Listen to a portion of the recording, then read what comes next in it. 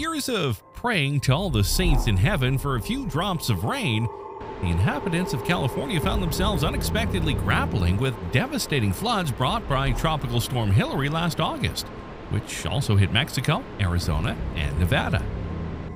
The deluge triggered by Hilary caused widespread flooding and torrents of debris, with mudflows, boulders, and trees destroying homes and businesses and engulfing motorists. To put it into perspective, the Desert Death Valley received more rain in one day than it typically gets in a year. This was absolutely extraordinary because hurricanes rarely hit California. The first one struck its shores only in 1939, and the last one occurred in 1997, more than 25 years ago. However, one thing is certain: most of the storms that have reached the Golden State, as California is called, have occurred when another cyclical force of nature known as El Niño was in full swing. El Niño is not a new phenomenon, and its study has evolved over time to the present day. It's not an ocean current or one-time nature's whim. El Niño is a cyclical event capable of altering the climate and many other parameters worldwide. According to experts, following the initial signs also reported by the Copernicus mission monitoring system, a complex Earth satellite observation program launched in 1998 by a consortium of space agencies, we can now say that El Niño is returning. And it's likely to be a grand return because its disruptions could combine with the ongoing climate change. The fear in particular is that a very strong El Niño event in 2024 could make it the hottest year ever recorded on our planet. Keep watching if you want to know more.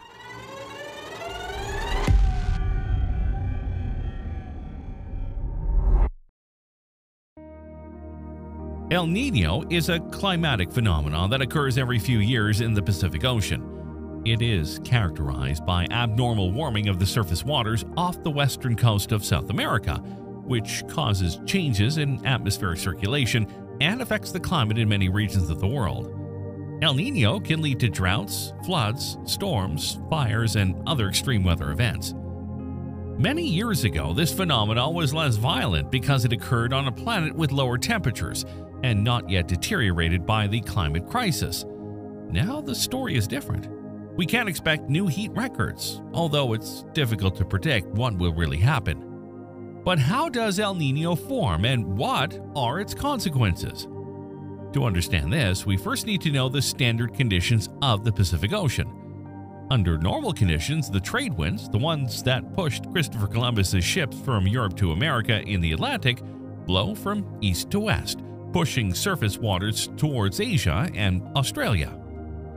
This creates a pressure difference between the two sides of the ocean: higher pressure in the east and lower pressure in the west.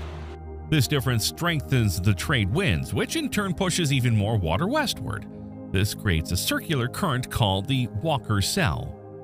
The Walker Cell has two main effects. On one hand, it cools surface waters in the east, promoting the upwelling of deep, nutrient-rich waters that support marine life and fishing.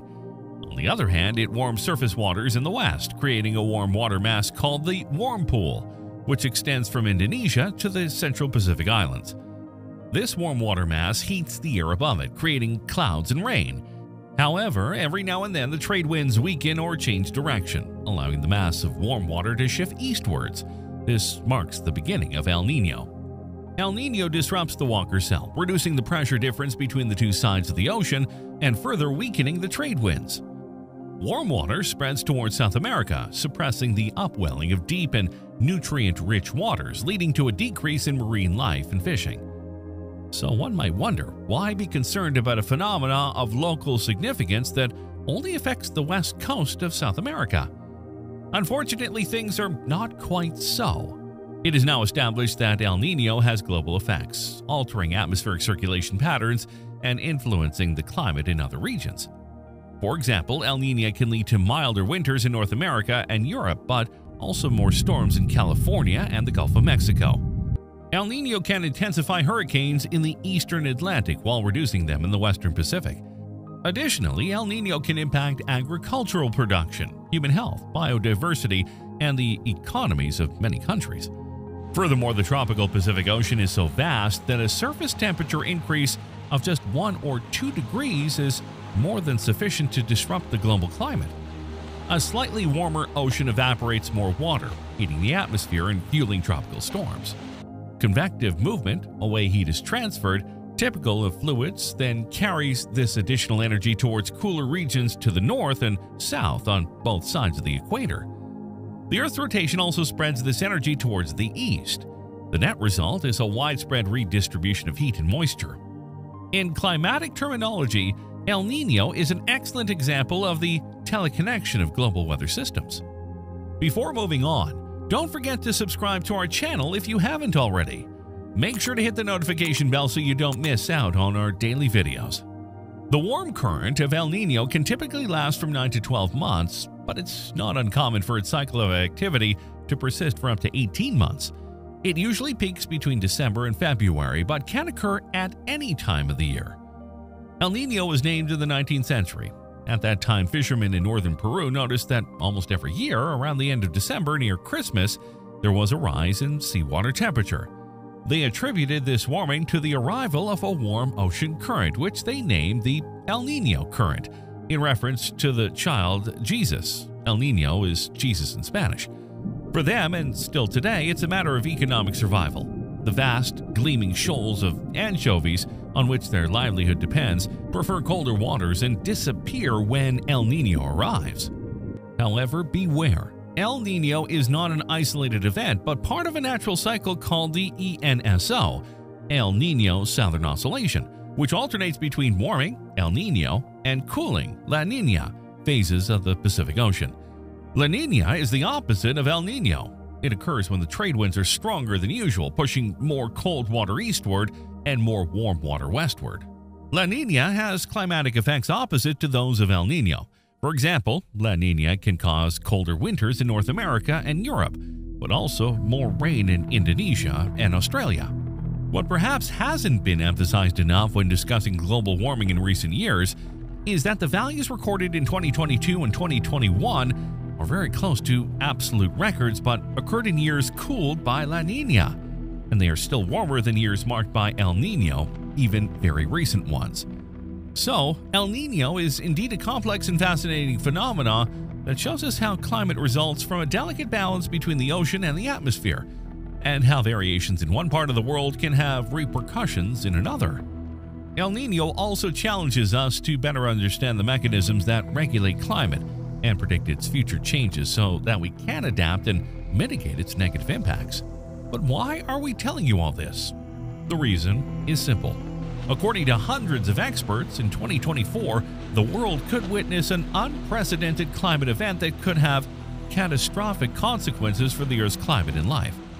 According to the latest forecast, 2023 and especially 2024 could see a very strong El Niño event, potentially setting a record for global average temperatures and bringing the planet closer than ever to a warming threshold that scientists and policymakers warn could be potentially harmful.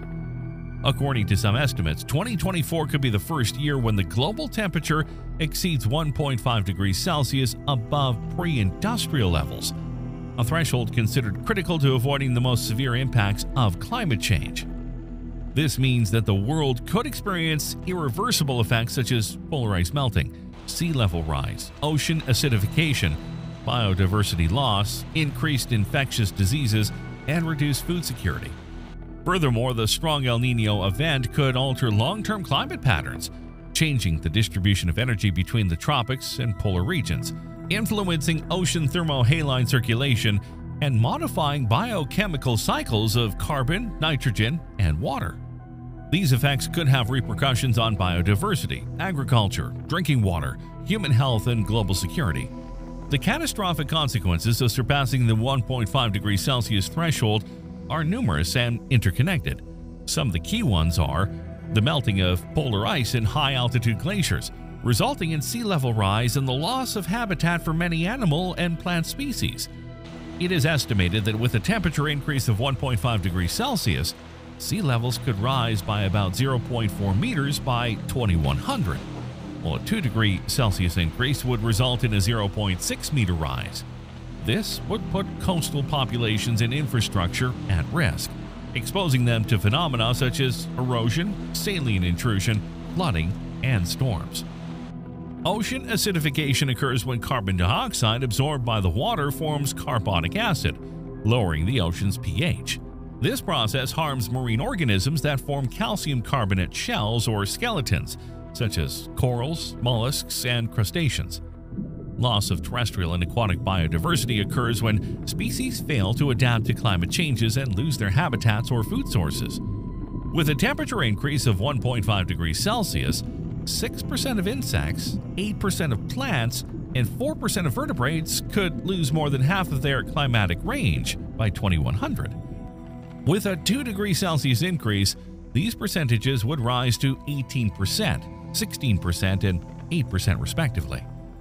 Increased infectious diseases occur when climate change promotes the spread of pathogens or vectors such as mosquitoes or ticks.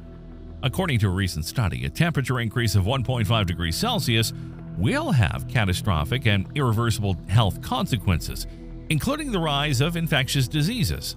These diseases can affect both humans and animals, causing deaths, disabilities, and healthcare costs. Reduced food security occurs when climate change reduces the availability and quality of food, both directly affecting crops and livestock and indirectly affecting supply and distribution chains. With a temperature increase of 1.5 degrees Celsius, global wheat production could decrease by 2%, while a 2 degrees Celsius increase could lead to a 7% decrease. Similarly, global maize production could decrease by 7% with a temperature increase of 1.5 degrees Celsius, and 12% with a 2 degrees Celsius increase. This would jeopardize food security and nutrition for millions of people. Another grim consequence of a particularly strong El Niño is the increase in diseases. Viruses replicate more rapidly in vectors like mosquitoes as temperatures rise. Mosquitoes also bite more frequently in the heat. Heavy rains create more breeding sites for insects, as does drought when people collect more water in accessible containers. Research compiled by the World Health Organization found that drought conditions associated with El Niño over 2 decades increased malaria cases in Colombia and Venezuela by more than a third. A strong El Niño in 1997-1998 was linked to major malaria outbreaks in Ethiopia, Kenya, and Uganda.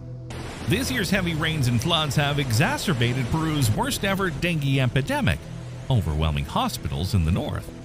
Flooding can lead to poor hygiene, causing an increase in diarrheal diseases. Displacement and overcrowding following a disaster exacerbate these epidemics. If the Horn of Africa were truly soaked in rain, a surge in cholera cases is likely. Malnutrition worsens vulnerability to diseases, especially among the young and the elderly. Save the Children, a charity, argues that the upheaval brought by the 2015-2016 El Niño left an additional 6 million children malnourished worldwide, 3 times the number affected similarly by COVID-19, and the pandemic has left healthcare services overloaded and weakened.